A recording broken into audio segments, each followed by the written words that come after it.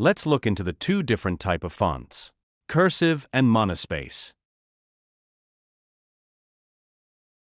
The H1 and H5 are two different heading tags in HTML. H1 has a bigger size of texts and H5 has a smaller texts. Start to develop a new HTML file with a standard outline.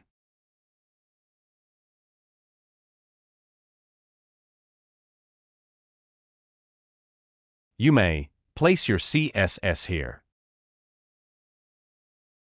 Your content inside body.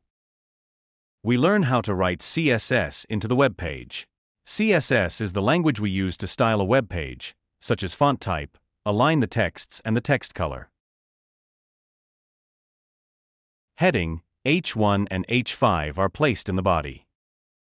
These are two lines of texts appeared on the web page. You could also use the two headings repeatedly.